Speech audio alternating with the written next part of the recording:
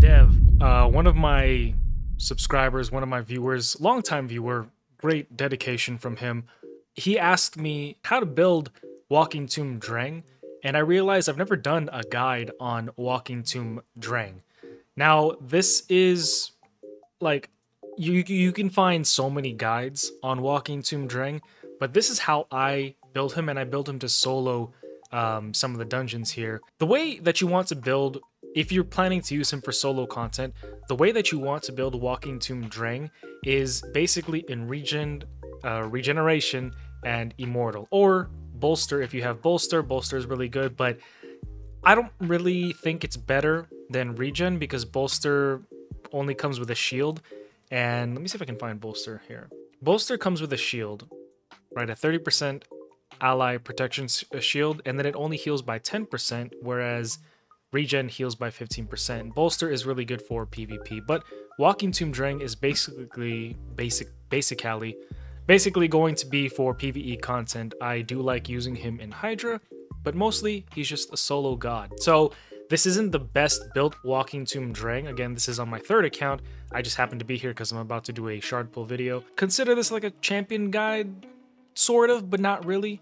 I just wanted to do this real quick for him. Attacks one enemy twice, instantly activating HP burns, which he places with his A2. When you book it, 100% chance, 3-turn cooldown, irresistible. This debuff cannot be resisted. You do not need accuracy, HP-based champion. You also do not need accuracy for the A1. This was something that Dev, who inspired me, encouraged me to do this, asked me, do you need accuracy to activate HP burns? No, you don't. It just does it, which is pretty good, I think. Then this A3 is actually pretty useful too.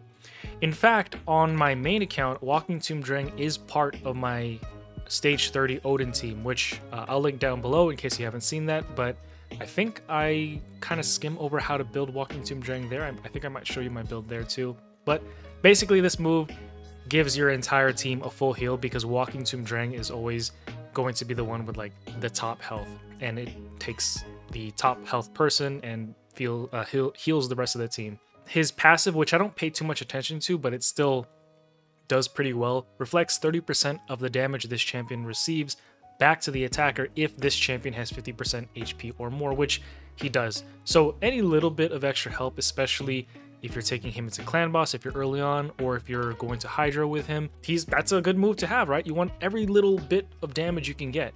Deals 30% more damage instead if this champion has less than 50%, but I don't really ever worry about him doing damage aside from doing HP burns, and that's basically it. Put emergency heal on him is because anytime a shield basically goes away on Walking Tomb Dreng, he's gonna heal. 1 star, it's only 3%, right? But 3% is, you want every little bit that you can get.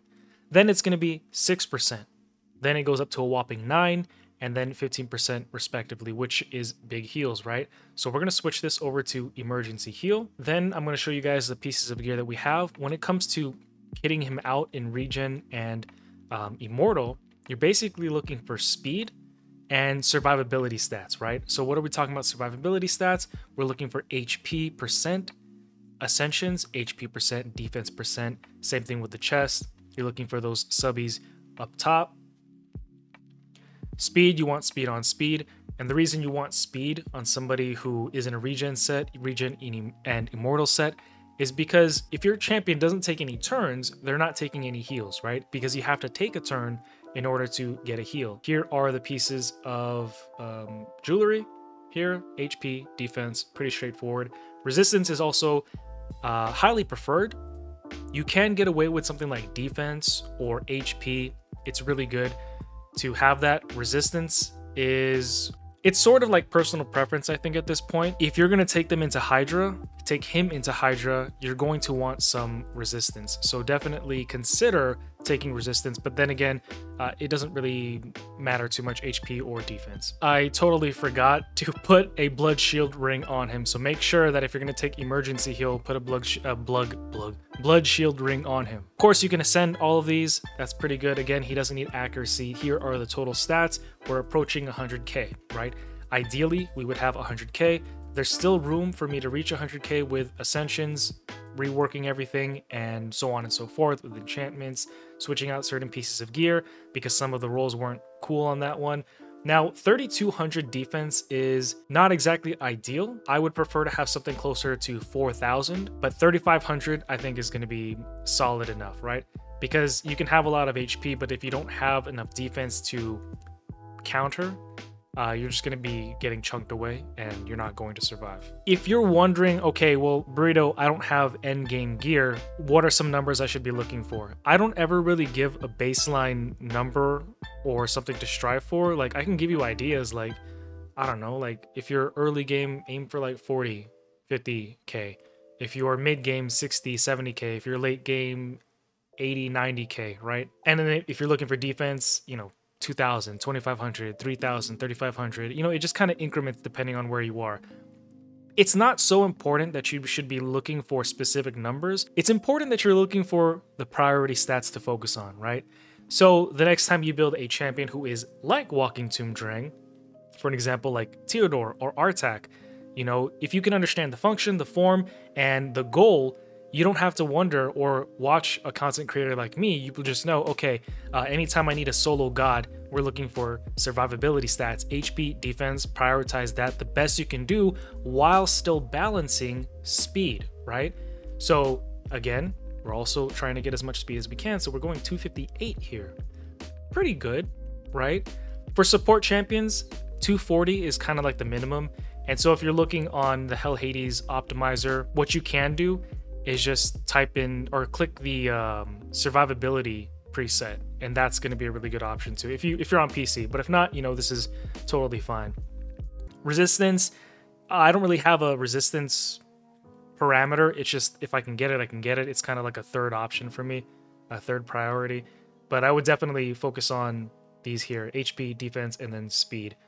If you want to get a little extra crit damage, crit rate on him, like you can build him for some direct damage, but his damage is coming from his HP, and you don't need accuracy. It just happens to show up there. As always, do not blindly copy masteries, but feel free to blindly copy these masteries. I'm going to show you guys how I have mine built, so just know that this is how I have mine built, but you don't have to build it this way. You could look up like a Hell Hades, and I would actually trust other content creators before you trust me, but I'm going to explain why I have each of these.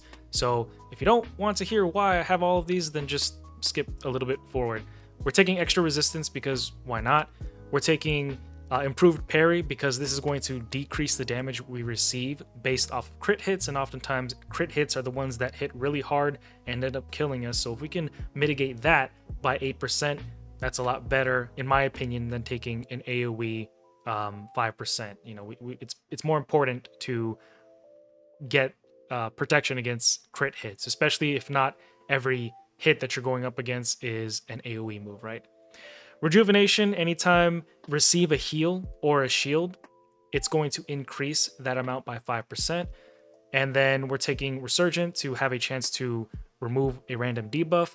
We're taking Delayed Death for some damage mitigation over the long haul. We're taking Retribution to have a chance to counter by 50%, right? That's a 50% chance to counter.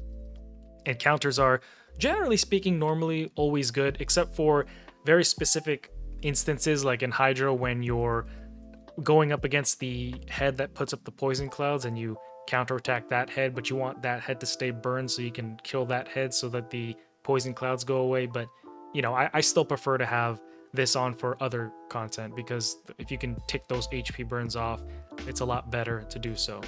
And the cool thing about HP burn is that it spreads to all enemies. You don't have to worry about only one enemy receiving it. The entire team is going to receive damage from the HP burns. It's a good way to kill Spider too. And then also take Wisdom of Battle to have a chance to place block debuff whenever Walking Tomb Dreng WTD receives any of these debuffs. Over on this side, we're taking extra HP. And do you guys know this? If this buff works when Walking Tomb Dreng does damage and puts a shield on himself with a blood shield ring. Do you know if this counts? Like, do we increase the value of that shield? I mean, it doesn't matter too much, but I'm curious. Or is it shields only done by skills. We're also taking Healing Savior because there's not really anything else we can get from here. We don't need accuracy, and we don't really need rapid response since we're not taking, or we're not putting any buffs up. You could also go the other route here and take this way, go this way for Arcane Celerity, but I just didn't. Cycle of Magic, obviously, to have a chance to cool down your HP burns or your Equalizer skill. Lore of Steel for some extra stats. Spirit Haste is also really important for solo content because you're going to be going in with food, and every time they die, Walking Tomb Dreng goes faster. Definitely something that you want, almost imperative, so pay attention to that. Master Hexer to increase the chance to increase the duration of HP burns. And then you can either go high res, you could also take extra defense, you could also take extra HP. I took increased turn meter fill rate by 2.5 for each active debuff cast by this champion. He's always placing HP burns, so you know, a little bit of turn meter fill goes a long way, I think. You could also take timely intervention if you want to, but it's not really the ideal situation there. One cool thing to note is that Rathalos and WTD actually pair well with each other because of his irresistible HP burns and Rathalos getting an increase to you know, his performance when the enemy has HP burns. It's not exactly ideal because he does activate the HP burns, which means that he doesn't have, or Rathalos won't have a chance to always perform with HP burns, kind of like Artak.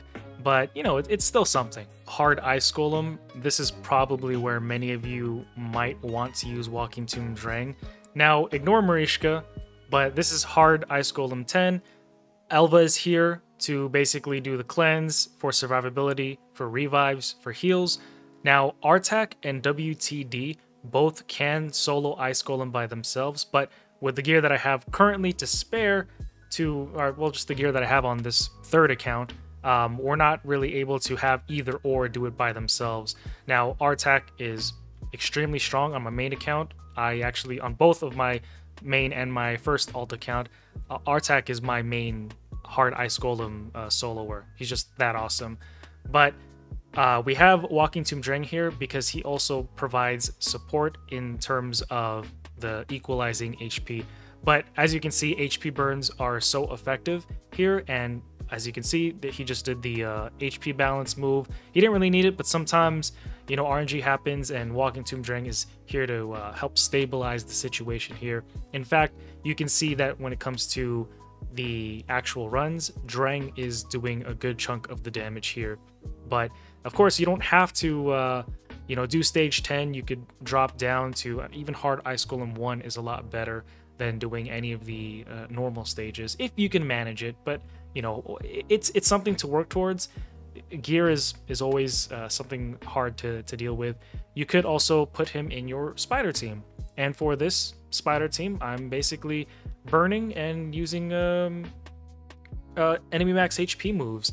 And the way it works is it's a little bit out of order because I recently rebuilt Nut, but you basically want to do your HP burns, and then your Sishias are going to do the decrease defense and weaken, and then also do a little bit of HP burning, killing all of the spiders, and Royal Guard is there to clean the entire team up. And of course, you see Walking Tomb Dreng did a good chunk of the damage because it all kind of just was credited to him. The damage was credited to him. So he has application in the Ice Golem, he's got application in the Spider's Den. Here, I don't use Walking Tomb Dreng here. I mean, I'm not going to build a third team for Odin. I'm just going to, you know, sit at 20 and call it a day. That's just the way it is. This is I would consider this to be like a late game account. Faction Wars, obviously, he's going to have a lot of play there. Dragon's Lair, I don't really use him there.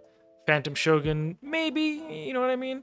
And then Sand Devil's Necropolis is also another place that you could use him. Now, I don't use him here. I've got this team going on. But if you were running the Aniri and Ninja combo, you could also run Aniri and Walking Tomb Dreng because HP burns are a great way to deal with the Sand Devil. Just got to make sure that if you're going to be doing this, you want to have Aniri in position leader, and you want Walking Tomb Dreng, or whoever your damage dealer is going to be, in position number 1.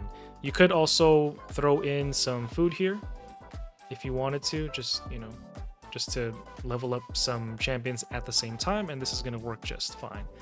Granted, this is a Neri with a 6-star blessing, so keep that in mind. But as you can see, emergency heal is popping off for Walking Tomb Dreng, and yeah, that's pretty much it. And then the you know, he's positive affinity, so that's another thing. The other thing that I forgot to mention here is you have to turn off his I'm seeing it right now. You have to actually set presets, and you don't want to use his A3. You want to make sure he's only using his A2. So I think this is going to eventually do it, but it's probably going to be like a 40-minute run, so we're not doing that. But you guys get the point. These are my confessions. Just when I thought I said all I could say, my chick on